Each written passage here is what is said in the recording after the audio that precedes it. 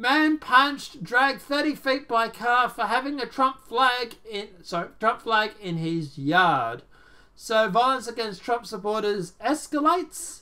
The title is a little misleading, but we'll get into that. So let's jump into the article. A Florida man says he was punched in the face and dragged 30 feet with his arm trapped in a car by a man who was angry over the fact that he had a Trump flag in his front yard. The incident occurred in Boynton Beach on the 4th of July as Jeff Good watched the fireworks display from his driveway at around 9:30 p.m. An elder man with grey hair and his female companion drove up and began yelling about President Trump and demanding Good remove the Trump flag from his yard. When Good refused, the man allegedly punched him in the face. Good tried to punch back, but the man immediately drove off with Good's arm still trapped in the car, which is where I'm getting the whole misleading thing. I don't think the man was like holding his arm in the car. I think it was a case of, yeah, he was just caught on the window or whatever it was. But yeah, still anyway. Good says he was dragged for about 30 feet and showed local news channel VPTV the bruises to prove it. Does look like he's got a few bruises there, that's for sure.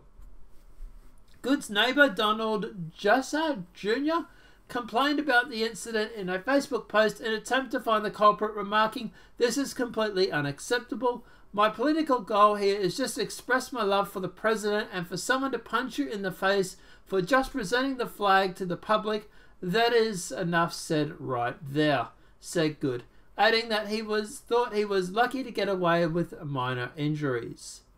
Brighton Beach police are asking anyone with information about the incident to come forward. The car was small, two-door silver model. The incident is yet another example of physical abuse and harassment that Trump supporters have faced since Maxine Waters called for leftists to harass Trump administration officials.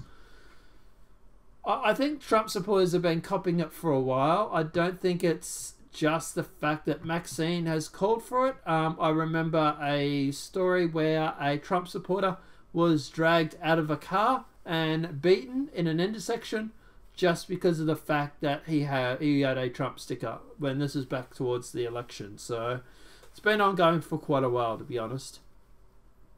Breitbart John Noach has compiled a list of 91 acts of media-approved violence and harassment against Trump supporters. They include a teenager who was assaulted and had a drink thrown at his face at Whataburger in San Antonio for wearing a mega hat, which the culprit subsequently stole. We do have an update on that. We will post that in a sec, so that'll be the third story. Last week, a Berkeley man was charged with making death threats against Ron Paul and his family, vowing to chop up the Kentucky senator's children with an axe. Oh, terrific. You know, not psychotic at all. Earlier today, we reported on how Harvard law professor Alan Dozowitz was told by a woman that she wanted to stab him in the heart because he didn't support impeaching Trump. The left have completely lost their plot. Okay, look, at the end of the day, I obviously don't have any information to discredit what this guy's saying at the moment. Do I think it's happened? Yeah, I think this guy came up, had a bit of a shouting match at the Mr. Good, Jeff Good, and tried to get him to take the flag down. When he said no, he's punched Jeff Good in the face or in the nose or whatever. Jeff Good has tried to swing back, and subsequently this guy's realised, oh shit, and then tried to run off. Jeff's ran after him, probably got caught on the car window and been dragged for about 30 feet until he managed to work himself free.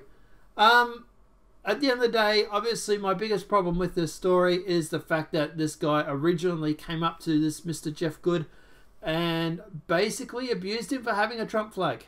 That in itself is insane, let alone punching Mr. Good in the face as well. Look, at the end of the day, yeah, this is the left losing the plot completely. But guys, yeah, let me know what your thoughts are in the comment section below. Do you think that the person that punched Mr. Jeff Good should be arrested? Do you think he should be let off? Do you think he had a right to self-defend himself. I'm calling it self-defense. Self-defend himself against his attacker. Do you think that maybe his arm got caught in the door and the guy tried to flee? Let me know what your thoughts are in the comment section below. Apart from that, guys, obviously this video has been helpful. Please smack a like. If you're new to the channel, welcome and subscribe. Apart from that, guys, I'll see you in the next demonetized video from YouTube. Have a great day and enjoy.